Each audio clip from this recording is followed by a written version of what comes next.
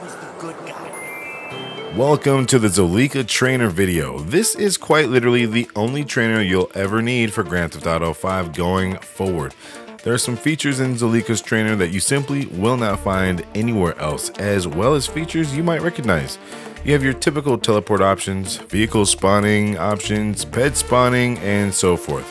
But when did your trainer let you drive on water? Will he land? Oh!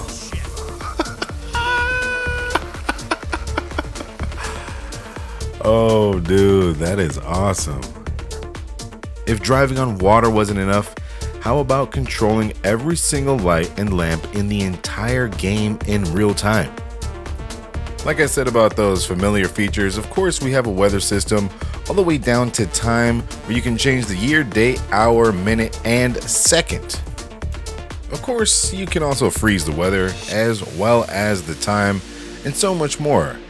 Another very cool feature that no other trainer has is the ability to let you scale the size from height, width, as well as its physical, literal positioning on the screen. You don't want it there? Move it here. With a couple clicks and clacks of your keys or whatever controller, you can change the text size even. Menu don't let you do that. Of course, you do have your classic and standard air brake mode, which in and of itself has its own adjustable settings as well. You can turn on keybinds from here. You can turn on all kinds of select little nuances without ever having to close the game and relaunch it yourself. And of course, yes, you can always change your player model with the Zolika trainer. Now here's another one of my favorite aspects of this particular trainer is all of the different car options that come jam-packed in here. There's even a feature that if for whatever reason your engine just stops working, even if you repair your car, you can literally revive it from the dead. So you can spawn a car, save it, and then automatically repair it. Or say if your engine dies, you can force that thing back to life. Like I already mentioned, you can even change the color of the dirt that your car accumulates. It's that detailed, folks. Now, another cool part, of course, you can open doors and close everything just like any other trainer. But can your trainer do this? Warp forward? We can set the warp distance and warp forward and backwards. Hell, if we wanted to, we could even start detaching parts or make our car look like it's burnt. Now we can start detaching those parts like I mentioned. Wheels, bumpers, fenders, windshields, anything you think that can come off of this car, this can literally run it till the wheels fall off because you detached the wheels. It's that down to the details, folks. And I gotta say, man, you can't do that. You want to change the seat you're in? You can do that too. Helpful. So special God mode. What the hell is that? This section again covers the basics like wanted level, ammo, weapons, and things like that. Speedometer on. Oh, look how fast we're going. Air brake off, give health, give armor, full ammo, full clip, increase our wanted level. This next section is crazy, and I've never seen this in any other trainer. Unload MP DLC maps. Oh damn, load multiplayer DLC map. Times wasted, counter, wall hack. Oh my goodness gracious. Okay, so we can just see every coordinates display. We've got camera location display. Okay, let's go ahead, frame rate display. All right, car wall hack, enable that. Oh bruh, damn. Working only, type, model hash, levels, if it's dirty or not, what color it is, what livery it's using, respite timer, what gear it's in, how many gears, how many RPMs, how much fuel, if it has turbo, engine temperature, pop-up light state, light status. Okay, I think we just broke the game. Distance from player, distance from camera, entity type, pointer. All of these features just to look at vehicles running like in your vicinity. That is nutty. Object wall hack. Okay, you're gonna break the game, bro. You're gonna break the game playing around with this one. Okay, I'm turning this off. We've already broken it. We can't see the menu. Slap your mama. So another thing we have control of is the camera with the free camera mode. We're gonna touch on it here in a bit, but this is an example of the field of view. We can also play around with car recording. We can hop into a vehicle, hit record, and then it will record your car's actual driving. And at any point, you can always play it back with or without car collision detection on live playback. hit start recording, and I'm assuming it's recording.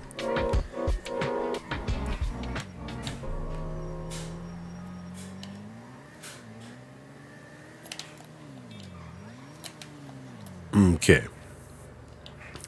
Now we're going to go to stop recording and start playback. Oh, cool. Okay. Dang, Franklin riding dirty.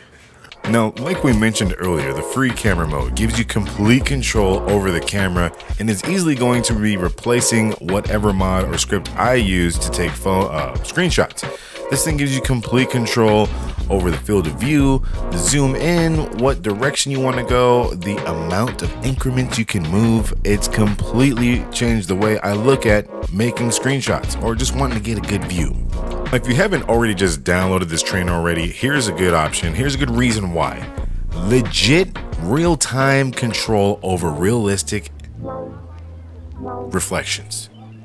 The click of a button, you can see we've got clarity and definition at the flip of a switch inside of the game itself. We never had to once leave to install any graphic mods. It does it all on its own. Another feature is the object spawning. Okay, just like it's going to replace menu for you, just like it replaced menu for me. I can spawn these objects in, and they're also going to be listed on a list of spawned objects. I can go ahead and respawn any object I've already spawned, and I can select it from a list of things too. Now, another cool thing is I can move it up, down, forward, left, back. I can even place it on the ground. I can change whether or not it is a dynamic or static event. So dynamic means I can push it, static means it ain't going nowhere. If I wanted to, I can even clone objects. It's just that simple. Now, during the initial recording and gameplay with this trainer, pet spawning became a thing. You can even spawn them in with weapons, like this little kitty cat here. That cat's got a freaking missile launcher, dude.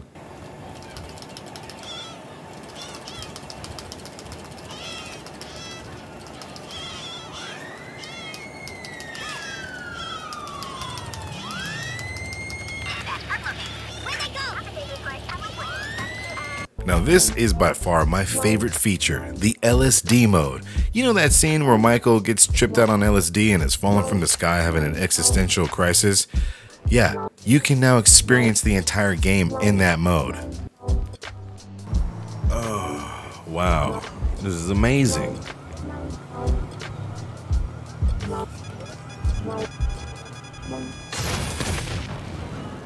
Shoot, Zolika even went as far as to include their Patreons in the help section, as well as a link to their own Patreon page. So please feel free to support Zolika. Tell them Very High sent you.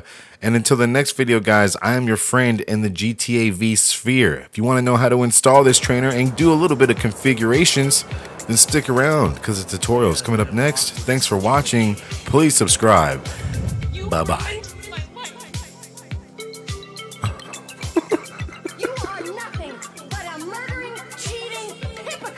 What the fudge crackers, bro? Welcome to the Zolika 1351's trainer installation tutorial section of this video. Go ahead, make sure you download the file, but don't forget to like, follow, and bookmark your favorite mods on GTA5mods.com. Take a look at the description and get familiar with some of the hotkeys that you'll be using to run this. Now all we need to do is install. Once you have your files downloaded, you're going to need to navigate to your main GTA 5 directory. Go ahead and select all of the files from the Zolika Z-Menu-V download and drag those straight into your GTA 5 root directory, just like so. Once they are installed, you're going to want to locate your Z-Menu-V configuration file. It looks just like this and should say configuration settings in the type tab. Go ahead and double click on that. What we want to do is we're going to change a couple of key configurations. If you take a look down, you'll be able to notice tons of customization options. Now we're going to take a look at some of the different keybinds.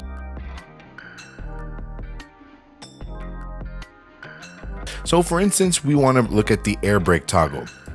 117, and the menu toggle itself is 118. If you don't know what those numbers are, those correspond to keys on your keyboard. If you look at the very bottom of the document, there are a list of all of the equivalent codes just down here. So we want to change our toggle keys to something else. So I'm going to change my menu toggle to 119, and I'm going to change my air brake toggle to F3, which is 114.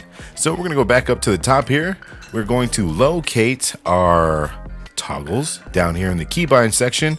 So for me, air brake toggle menu, I want that to be 114 for F3, and I'm going to make my menu toggle 119 for F8.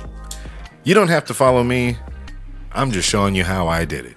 And that is all you need to install the Zolika 1351 trainer for GTA 5, and feel free to play around and break this as much as you want. Next video, we will be going over some more features, and I'll even show you how to set up some of these toggles to have your own custom keyboard shortcuts to toggle some features and effects from the Z Menu V. Until next time, I'm very high, guys. Stay safe, stay dangerous, and don't ask me, ask someone on GT.